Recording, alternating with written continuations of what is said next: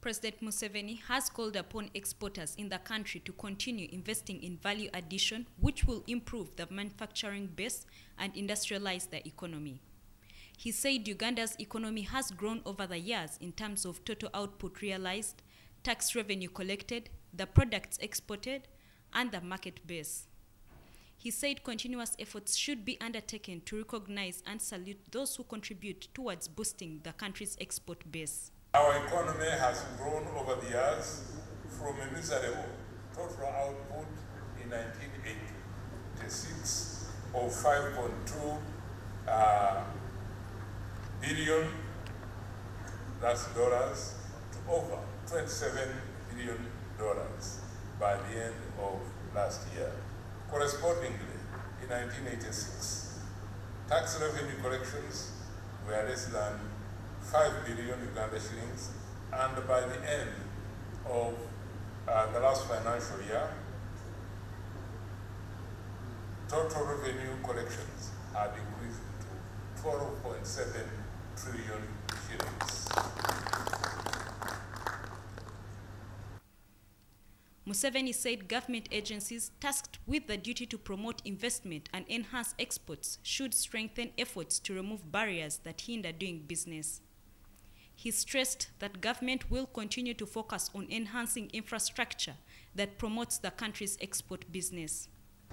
The key driver to the expansion of the export market have included efforts aimed at reducing the cost of doing business, such as expanding the road network and investing in infrastructure in general. And this had been referred to earlier, railway, ICT, are now making the national area.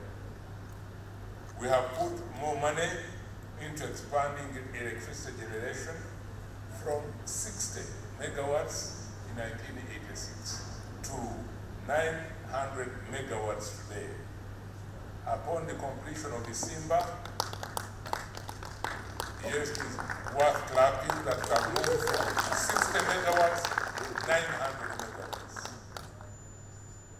Upon the completion of the Simba, Karuma, Ayago, and Achwa, our annual generation of electricity would be about 2,600 megawatts.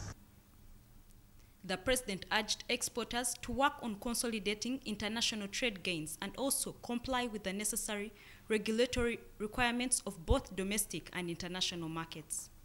He pledged continuous government commitment towards providing an enabling environment for the private sector.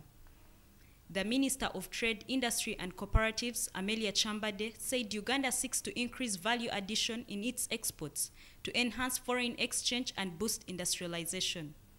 She thanked government for the enablers it has put in place to promote the country's exports. For example, we can't take peace and stability for granted. The regulatory framework, of course the internet backbone, the markets, trade facilitation supported by TIMEA, for example, border markets, border posts, single window systems. The chairman of Uganda Export Promotion Board, Nimrod Wanyela, said the agency has already implemented a 5-year export strategy in line with the country's National Development Plan 2 and the National Export Development Strategy, which will help define the institution's framework to support exports. He said the annual President's Export Award ceremony is aimed at awarding individuals and companies who have engaged and excelled in exporting. The awards were in 3 main categories, namely the Platinum Award, the Gold Award, and the Silver Award. However, special awards were also given to the Woman Exporter of the Year, Regional Exporter of the Year, and Embassy of the Year. Uganda's embassy in Abu Dhabi won the Embassy of the Year award. The overall winner of the President's Export Award 2017 was Hima Cement Limited, which scooped the Platinum Award. Doreen Nasasra, UBC News.